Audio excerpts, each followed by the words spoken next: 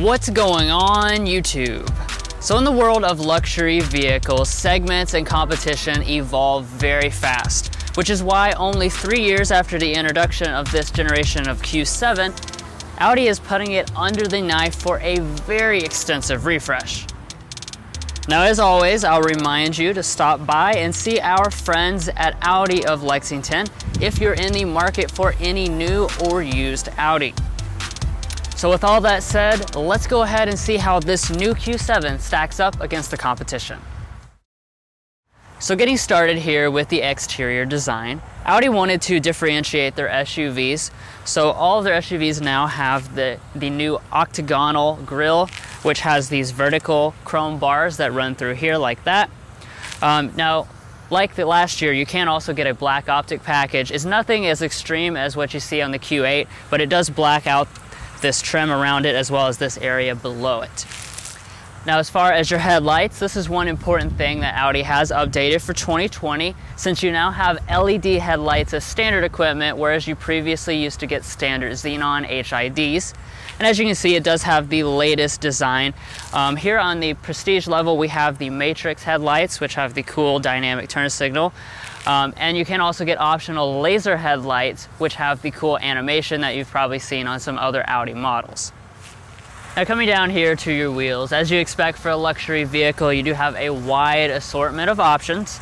So standard on your Premium and your Premium Plus are going to be 18-inch alloys, but you can option on a 20-inch alloy. And this standard on this prestige level is a 20-inch alloy.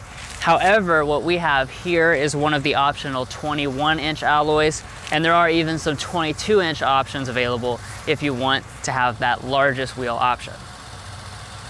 And coming up here to your mirrors, they do have standard heating as well as power folding. However, you will have to go up past the base trim if you want auto dimming as well as the integrated blind spot monitor. So walking around to the rear design of this refreshed Q7, this is not going to see as many changes as the front did, but it still has quite a few thrown in there. So here in the, this is the most noticeable change. It's got to be this chrome piece that goes all the way across the back and into the LED taillights. Now, these taillights have also seen a change for 2020. This is updated to their newest design language, and it does also have dynamic turn signals like the front. However, Audi has also changed this rear area to delete the real exhaust pipes on the pre-refresh model. Whether you think that's a pro or a con, let me know in the comments below, but they have changed that for 2020. Now, if you're not a fan of this fake exhaust for 2020, you can opt for the black optic package, which will black this out completely, so there's no fake exhaust, and it will also black out this nice chrome trim to give it a sporty look. Now, Audi continues to have a pretty decent level of safety systems as standard equipment for 2020, since it has forward emergency braking with pedestrian detection and auto high beam headlights standard across all of the models. Now, if you want a lot of the advanced safety systems, that's going to be included in the driver assistance package, and that's standard on the Prestige model or optional on the Premium Plus, and that will include the lane keeping assist as well as adaptive cruise control with Audi traffic jam assist. Well guys, arguably the bigger change is on the inside, so now let's go ahead and get into that.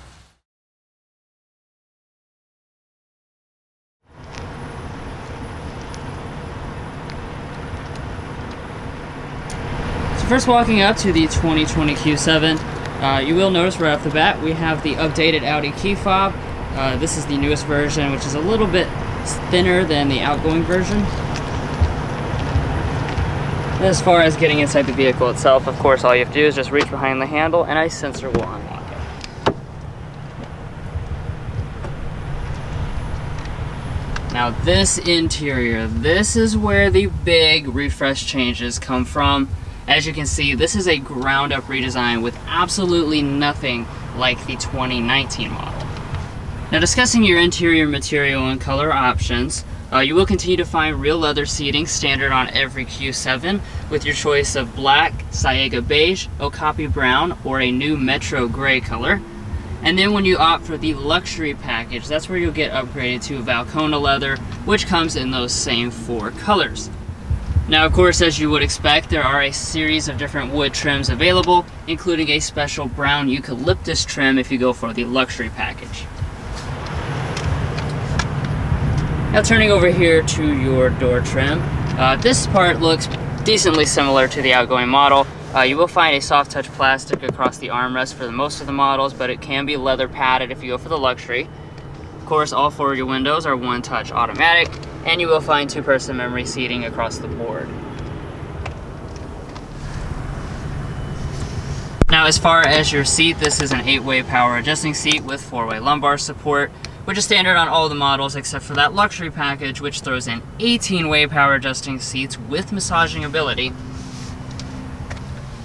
And then, like I already mentioned, this is the standard real leather seating, and it does have a nice stitching design.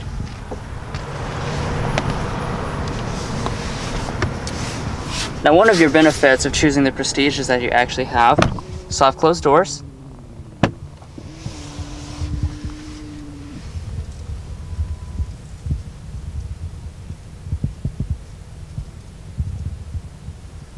Now, like I was saying, looking around this cabin, it really is a night and day difference from the 2019 Q7, and the materials have also upgraded.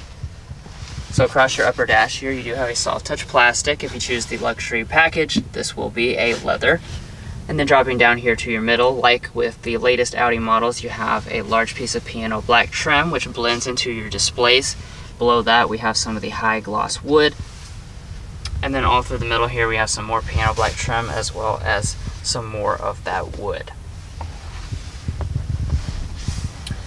Now to start up the Q7, you do have push button start.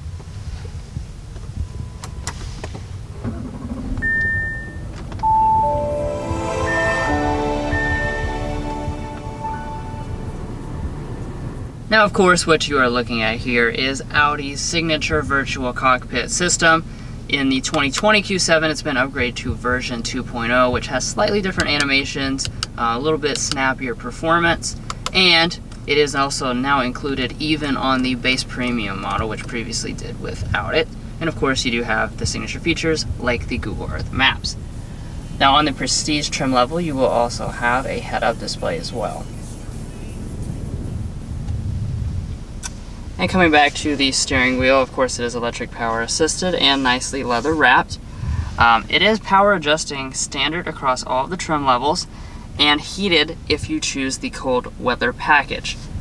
Additionally, you will find standard rain sensing wipers as well as standard paddle shifters. Alright, so let's go ahead and talk a little bit about storage. Now, of course, since the whole design has changed here, the storage configuration has changed, and it's actually a little bit less than last year. So when we open up the center console here, it's not very deep. You do have a nice felt lining though, and a wireless phone charger if you have the Premium Plus or the Prestige trim level. And you also have 2 USB ports. However, up in front of that, we only have a little cubby, which used to be a lot larger. And then there used to be a little bit of storage up here in the front. That's now gone since we have the same kind of tilted display here like in the Audi Q8. But nevertheless, as far as the shifter, we do have the standard electronic shifter. You can pull back for drive. You can bump to the right if you want to shift manually here, or use those aforementioned paddle shifters. And then when we go into reverse, on the Prestige level models, you will find a 360-degree camera system, which has been vastly improved over last year. This has the newest setup where it does things like turn with the active trajectory. And then you can also go into a 3D mode and pan all around the vehicle. These are things that you could not do last year with the old 360-degree camera system.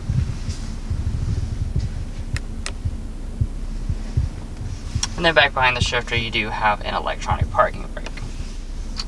Alrighty, so jumping over that, the volume knob for the audio system has been relocated up here.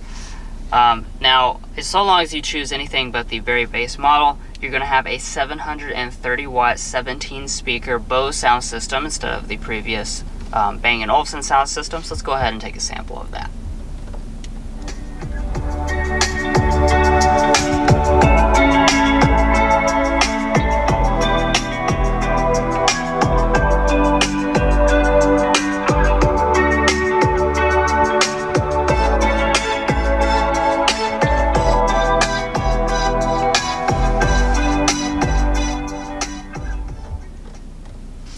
Sound quality of this system is certainly excellent, as we've come to expect from Audi.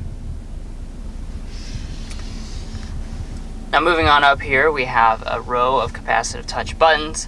The one I'll point out here is for your drive mode select. As you can see, we have a ton of different drive modes, including off-road, all-road, comfort, individual, and you also have your buttons to adjust the air suspension that comes standard on Prestige. And that pretty much brings us here to our display, so I'll go ahead and talk about the sizes of these. This lower one here is an 8.6 inch display, and this top one is a 10.1 inch display. Both of which I will add are larger than the previous 8.3 inch display on the Q7. Kind of focusing in on the bottom one first here, it's mostly used for your climate controls. Now on this Prestige level model, we have the 4-zone automatic climate. The other models do come standard with a 3-zone climate system. And as you can see, you can just easily swipe up and down to adjust like so. And like in previous Audis with this system, it does have kind of a force touch, so you have to you can touch it and you have to press into it to make that selection.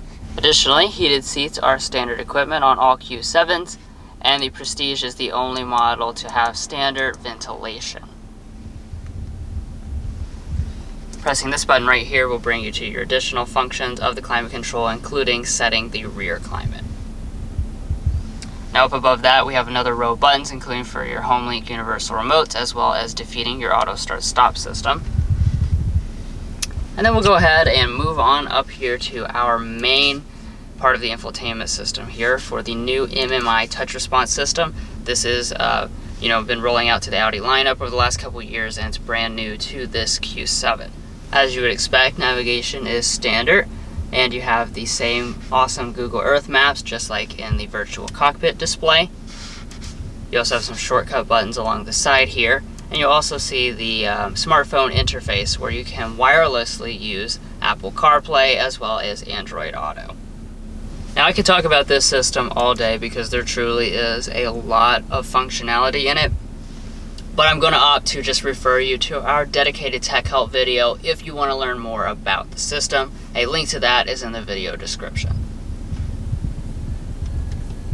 Now moving on up here, we do have an auto dimming mirror with a built-in compass, and it is the frameless design. And then one of our nice standard features across the entire Q7 lineup is a panoramic moonroof. As you can see, it does go back past the second row, and the front portion does of course open up, though I'm not going to because it is very, very cold outside. Alright, so that concludes all of the stuff to look at in the front part of the cabin. So now let's go ahead and see what changes Audi has thrown in the rear seats. Alright, so one of the best things about this Q7 has got to be this rear seat, since it's just really, really comfortable and really luxurious back here. Audi does throw in an absolute crap ton of features, especially here on this Prestige model.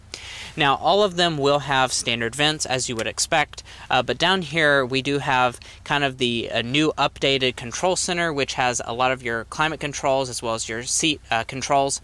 So we have 4-zone climate on this particular model. That's included in the warm weather package, so that's standard on Prestige or optional on the Premium Plus. So each rear passenger back here can adjust their temperature. We also have 3-stage heated rear seats, which are included in the cold weather package. And new for 2020 is that the 12-volt outlet has been updated to 2 smart charging USB ports, and you do also still have a 12-volt outlet, so everyone's going to be charged up back here. Another thing I do want to point out is we do have vents here on the B-pillar, as well as a rear window sunshade, also standard on Prestige or optional on Premium Plus. Now, as far as the actual space is concerned, we're going to come in at 38.8 inches of both leg and headroom, which does actually place it above the BMW X7, but it is a little bit less than the Mercedes GLS. Behind rear seating position, most certainly don't have any issues back here. I have probably, I would say at least 9 to 10 inches of rear leg room, since they do have knee cutouts, and my feet can easily slide up underneath the seat. Alright, and as far as how to get into the third row, Audi has made it relatively simple. It took me a while to figure it out, but once you do figure it out, it is pretty easy. So you just locate this little lever right here, you do that, And then you have to find this handle right here and push in kind of hard, and then it does release, and then it does also just kind of hydraulically fold up and out of the way, which is a pretty nice setup. Now, looking at the third row itself, you are going to find 29 inches of rear legroom and 36 inches of rear headroom, which does place it behind a lot of its rivals like the X7 and GLS. But let's go ahead and get back there and see what it's like for an adult.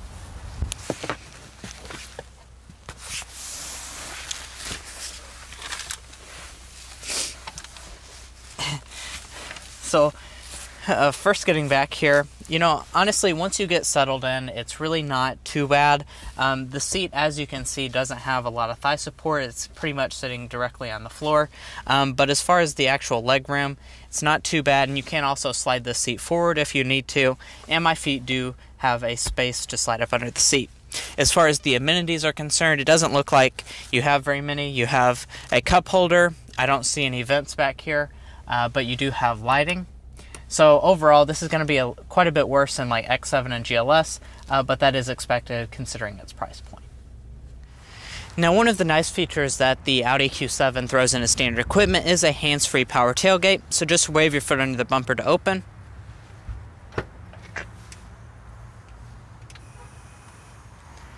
And once it opens, you are going to find a good amount of space back here. So behind the third row seats, you're going to find 15 cubic feet of space. If you fold them, it expands to 38 cubic feet. And if you fold all of them, that goes to 72 cubic feet of space. Now, it is worth noting that's quite a bit less than some of its rivals like the XC90, GLS, and X7. However, for most of your uses, I think that you're going to be perfectly fine here with this Q7. And of course, this is an Audi after all, so it is finished nicely with this nice metal lip here. As well as off to the side, you do have controls for your air suspension to raise and lower it. And another nice feature that they throw in across the Q7 lineup is a power folding third row, so you can do that just here at a touch of a button.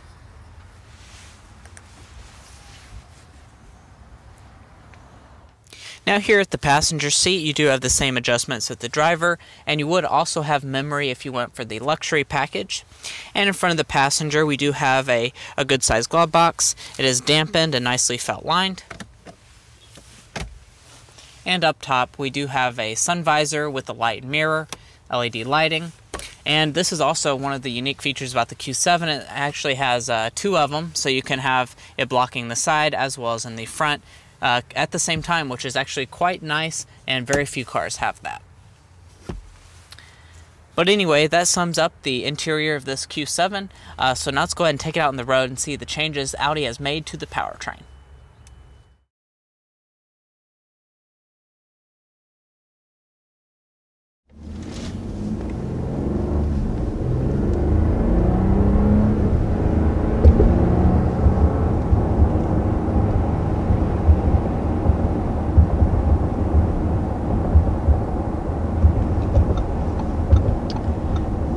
What we have with us here today is the TFSI 55. This is the most common powertrain configuration, and this is brand new for 2020.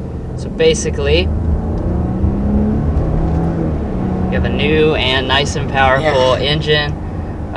Replaces the previous supercharged unit. We now have a turbocharged 3-liter V6 engine. This is a mild hybrid, so it's the same as in the Q8. So you have some hybrid componentry, not really to help efficiency, but to help with kind of electronics, advanced auto start-stop, stuff like that. And power here is 335 horsepower, 369 pound-feet of torque. And as you can probably tell, it's pretty quick. You know, like he was mentioning, this is the exact same powertrain that's in the Q8, you know, which in itself I think is pretty impressive because it's coming down, you know, here to a cheaper priced vehicle. You know, this is relatively a mainstream luxury offering. So, you know, this is actually a really good powertrain to be in this vehicle. So it's nice that Audi has updated it to have basically their flagship powertrain in this Q7. But if you do not go for that, you know, the 3-liter 55 model, there is, you know, the base 45 setup, which is actually a 4-cylinder. That's a 2-liter turbocharged 4-cylinder, 248 horsepower, 273 pound-feet of torque. That's standard on Premium and Premium Plus.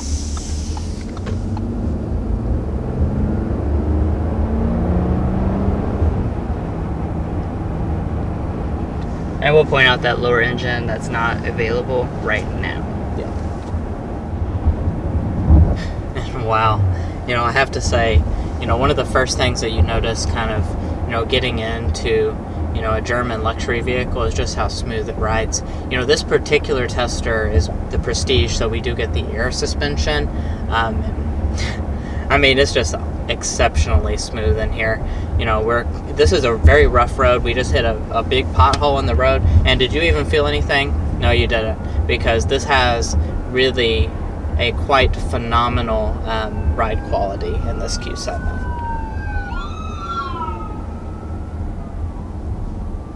As far as the transmission, we have an 8-speed automatic transmission. It does shift very well, just like in other Audi products. Really, all this stuff works together remarkably well.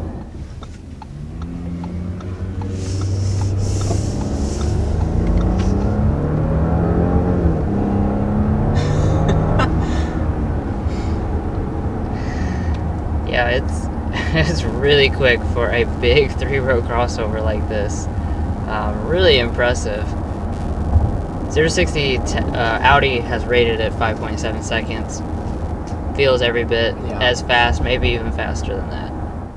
Now, like I already vaguely mentioned, since this is the mild hybrid setup, you do have advanced auto start stop, and actually it is able to shut off as you come to a stop, which is what it had just done.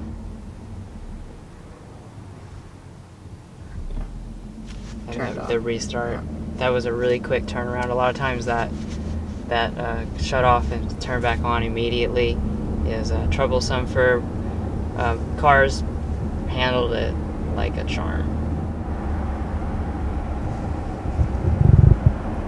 And now that we're up to highway speed, I will bring out our sound level meter to kind of get a reading going 50, 55 miles an hour, see how quiet this car is. I know it's very quiet in person, so we'll see how the reading is.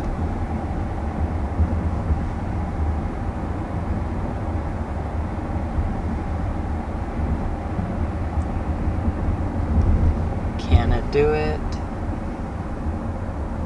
Oh, it did. Okay. It dropped down past its 49 decibels. Wow, that is by far the lowest reading that we've ever gotten on this sound level meter. Normally, what they're looking at is around 55 or more decibels, and this is, as you can tell, it's registering like 49, so that's 6 decibels lower, which is really quite remarkable. I was interested in seeing if it would even show up on the sound level meter, but it really does, because this is an extremely quiet cabin in here. And of course, there are a lot of different drive modes. We also have a dynamic. You'll notice these different drive modes do impact the air suspension, so we're lowering down right now for this dynamic mode.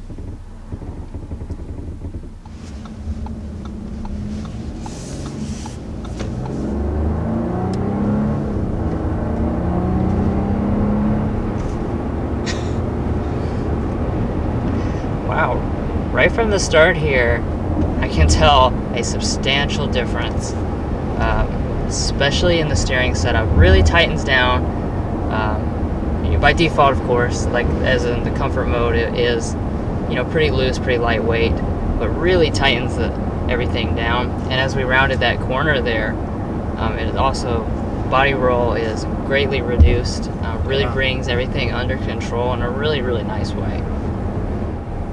Now, I am going to lead into something that the Q7 doesn't do so hot in, and that would probably be the fuel economy. You know, this has pretty fantastic powertrain, but oddly enough, this hybrid, you know, does not really get a good fuel economy. So if you go for the 55 model, which is what we have here, that's going to be rated at 17 city, 21 highway, 18 combined, which is 3 mpg less than the 2019 version. Now that we have this new powertrain setup, and it's definitely a lot worse than most of the rivals, 3 to 4 mpg worse than that. Basically, the 2019 was in line with the competition, Yeah. and we have moved backwards. So overall, the driving experience here in the 2020 Q7 is not radically different than the 2019, but that is a very much a good thing. This is always one of my favorite driving three-row luxury crossovers, and it does remain so today because it really has a nice and athletic feel in addition to all of the extreme luxury experience.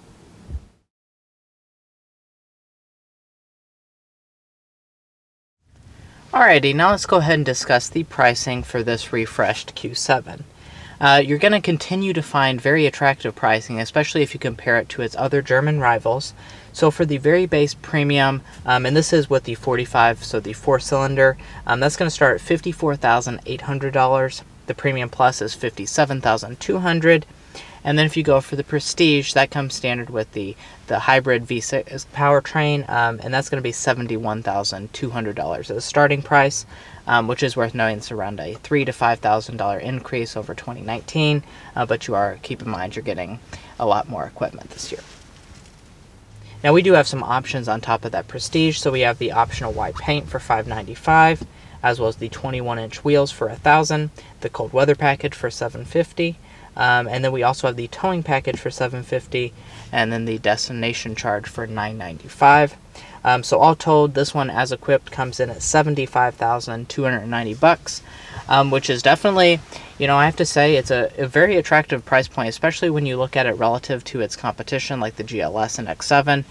Way cheaper than those offerings. And then as far as like if you want to compare it to the MDX, it is a little bit more expensive, so it's kind of the middle ground in between those two. Bridges the gaps, the gap between Japanese rivals and the big German rivals. So it's occupies maybe a sweet spot for a lot of you guys.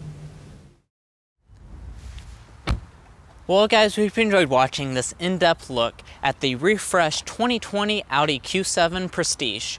If you've made it this far, hopefully that means you enjoyed this video, so be sure to help us out by hitting that subscribe button down below, and we'll catch you next time as we sample more of the latest automotive delicacies.